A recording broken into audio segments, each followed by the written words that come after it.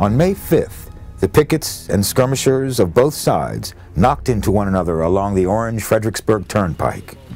These forces, the leading elements of Warren's 5th Corps and portions of other commands, probed up the road and would find that their path was blocked. The 2nd Corps, under Ewell, was closest to Grant's push southward, still holding some of its defenses until Warren was discovered turning his flank from the Rapidan River, crossing at Germanna Ford. Ewell then moved his men by the right flank into the path of Warren's veteran 5th Corps. One soldier, Sergeant John Worsham of the 21st Virginia Infantry, was in the front lines of this confrontation. He wrote of this initial fight. All knew that Grant had crossed the Rapidan, and soon the tumult of battle would begin. The march continued, and command, "Close up," soon the order. "Halt, load your guns," and then shoulder, arms, march. Soon the battle line was formed. We broke the enemy's line in front and made no halt in our advance. On we went, shooting as fast as we could load. Suddenly I was confronted by a gun resting on a big stump, and behind the stump we saw a Yank. We hallooed to him to lay down his gun. Several of us took aim at him. He started to rise, but before he could do so, a little crack of the gun and the Yank fell dead. We advanced to a dense pine thicket and halted, every man falling flat on the ground at once for protection.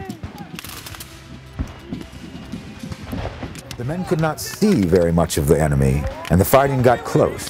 And because of this, melees erupted everywhere. Volleys were shot in the direction of the enemy musket flashes, and there was generally much confusion. One soldier of the Vermont Brigade, Sergeant Nelson Cole, wrote of this clash. "We went by flank into line on the double quick, but did not get into line before they fired a volley into us. There was not over 150 yards away. This volley thinned our ranks in a fearful manner. Captain Wales, my captain, was seriously wounded. He was shot through the lung. About that time we had orders to fall back, and the enemy opened another volley, but we got him out all right. A shot went through my blouse pocket and tore a bunch of cartridges to pieces, and another went through my pants leg, but they did not draw blood. We cut a slash and built breastworks and lay behind them until the next day the pickets were driven in. The Rebs advanced in 3 lines. When the first line got through the slack, we gave them another which stopped them. The dead and dying were in every shape. We then charged and brought in a lot of prisoners. They fell back and we formed a new line of pickets. The loss in the Vermont Brigade was staggering, but they bought the Army time, and eventually the 2nd Corps came up and held the line. The 2nd Corps and Hill's Confederate 3rd Corps would then begin a fight that was a tangled mess. Getty's 6th Corps Division and then elements of Hancock's men attacked Hill's lines. The Confederate Division of Henry Heath and then troops under Brigadier General Cadmus Wilcox did some superb fighting through the darkness, holding their ground, a tenuous hold. On the morning of May 6th, the fighting along both lines would become general as all the troops arrived in the field. With the Federal 5th Corps holding the right flank, supported by elements of the 6th, Burnside's 9th engaged in the center, playing on A.P. Hill's flank and rear, and Hancock's stalwarts held the left against Hill. Lee seemed to be tearfully jubilant, and as he rode amongst the famed Texas Brigade, he intended on going forward into the attack with them. The soldiers started calling out to him, "Lee to the rear! Lee to the rear!" Lee, seeing that he was slowing their advance, complied with their demands, and the Texans, along with other veteran troops of Longstreet's corps, plunged into Hancock's 2nd Corps. One of the last actions on May 6th was Brigadier General John Gordon's attack on the right flank of the Federal Army, which pounced on some elements of the 6th Corps there, rolling them up and capturing 2 Union generals. This almost caused a panic amongst the men at Grant's headquarters. Grant told them to stop worrying about what Lee would do and keep focused on what they would do to fight him. It was a telling moment, as Grant was not Hooker and was in no way intimidated by Lee, as the rest of the campaign would show. Perhaps Grant would be outgeneraled on a few occasions, but he was never scared of Lee. By the morning of the 8th, the Army of the Potomac was put in motion. Meade and Grant were surely frustrated by the jumbled mass of confusion in the forests. Lee had bested Grant on the first meeting, the Army of the Potomac sustaining over 17,000 casualties, and the Army of Northern Virginia lost somewhere between 8,000 and 11,000 men. The race would soon begin for the rolling hill country toward Spotsylvania Court House. Due to some great engineering and cavalry usage, Lee's men won the race and would force Grant to attack at the Battle of Spotsylvania. It was known and promoted that Grant made a declaration that the press loved. U.S. Grant stated that he intended on fighting it out on this line if it takes all summer in this upcoming battle. Grant was absolutely locking horns with Lee, and he would in fact not let up the pressure. Nowhere would that fighting be more brutal and ghastly than at Spotsylvania. Lee's veterans had fought a major engagement, held back the big Army of the Potomac, and within days they were finding themselves beginning another slaughter. This fight would begin on May 8th, when troops under General Richard Anderson, Longstreet's replacement, relieved the hard-pressed cavalry from a blocking position. They threw up their works and took on troops of Warren's 5th Corps and Sedgwick's 6th Corps at Laurel Hill, with the Spindle Farm between the lines, bearing mute testimony to the carnage that renewed itself soon after the Wilderness. Wave after wave of Union infantry hurled themselves against Anderson and were cut down to the point that officers and men had to consider mutiny if asked to try it another time. It was at this location that the beloved Uncle John Sedgwick, commander of the 6th Corps, was hit by a Confederate sharpshooter early on the 9th. His men had little time to mourn his loss, and they were soon up against more Confederate defenses. Before more action could be thrown against the troops of Anderson, Ewell came around and occupied Anderson's right flank, continuing the line and immediately digging in. This line would be continued on the 9th, and both sides brought up the remainder of their armies. Lee was allowing his army to dig in and take on the assaults of the Army of the Potomac, and Meade and Grant had him stationary, as they had wanted when the campaign began. But Lee's men were getting efficient at erecting fortifications overnight, and by the 10th were solidly in line around the McCool and Harrison houses. Among the 6th Corps was a veteran officer, Colonel Emory Upton, a regular Army officer who had commanded the 121st New York Infantry and a brigade. His plan was a deep formation of several lines that could sweep over the works of the Confederates and turn up and down the lines, opening a breach for others to exploit. Grant liked the idea and allowed 12 picked regiments to be a part of it. The command went in 3 regiments across and 4 regiments deep. It was an impressive formation. One New Yorker, Corporal Clinton Beckwith of Upton's regiment, wrote of the attack. We were ordered to fix bayonets, to load and cap our guns, and to charge at right shoulder shift arms. No man was to stop and succor or assist a wounded comrade. We must go as far as possible, and when we broke their line, face to our right, advance and fire lengthwise of their line.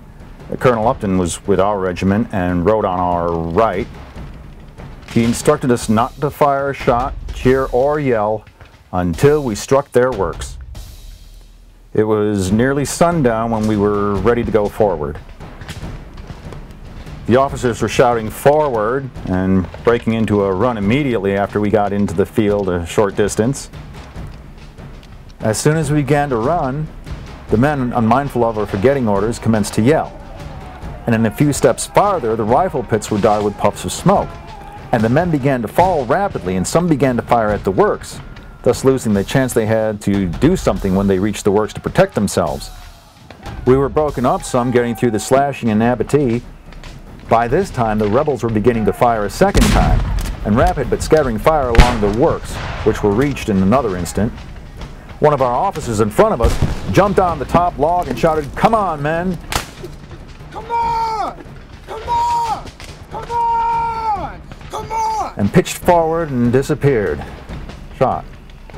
As I got up on top, some Rebs jumped up from their side and began to run back. Some were lunging at our men with their bayonets, and a few had their guns clubbed. Jim Johnston, Oakes, and Hassett were wounded by bayonets. Upton's assault broke the Confederate lines for about a quarter of a mile. The attack was staggered by severe counterattacks, but not before Upton pulled off with several hundred prisoners. For his efforts, Grant promoted Upton to Brigadier General. The attack was successful in demonstrating that an attack in depth could not be stopped, as it had too much momentum. And the Federal Army would become the masters of this tactic, with their clear advantage in numbers. This organized style of Upton's was respected by Grant, who devoted to further attack this mule shoe with even more men. Through May 11th, Grant and Meade prepared for an attack on the center of the mule shoe line. Hancock's men were readied and assembled, with elements of the 5th, 6th, and 9th Corps to assist on left and right flanks of Hancock's supposed breach of the lines. The attack was planned for the pre-dawn hour of May 12th, and approximately 15,000 men were led through the misty, damp morning towards the Confederate salient. Within a few hundred yards, the Confederate skirmishers fired, and then the mighty roar of all those Federal soldiers provided a constant cheer of "Hurrah! Hurrah!" Up and over the works they went. Thousands of Confederates were captured, generals and all.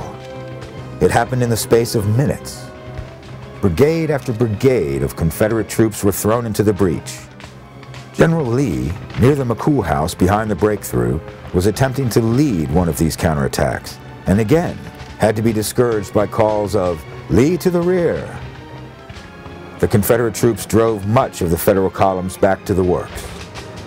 No troops fought harder or accomplished more to keep the Yankees at bay than McGowan's South Carolina Brigade and Harris's Mississippi Brigade.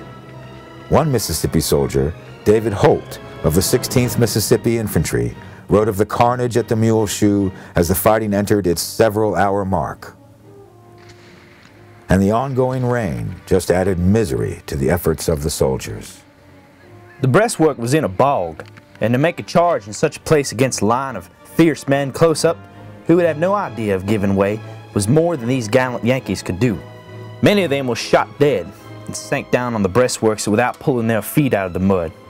Many others plunged forward when they were shot and fell headlong into the trench among us.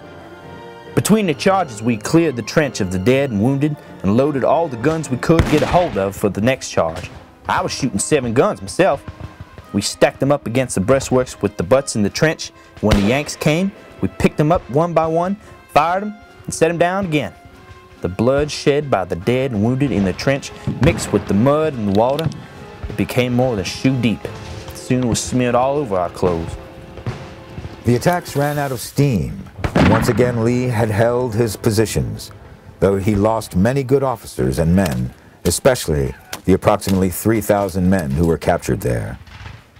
It was carnage as never seen by even the most rugged veteran on either side, with men from both sides rescuing wounded from either army. They were drowning in the water and the blood-filled ditches. It was ghastly, but all the way into the night of the 12th, the shooting continued. By 4 a.m. on the morning of the 13th, the Mule Shoe salient was evacuated, and Confederates wearily pulled back to a new fortified position on the high ground beyond the Harrison farm. It was almost 24 hours of continuous fighting on one line, not soon forgotten by those veterans who were there.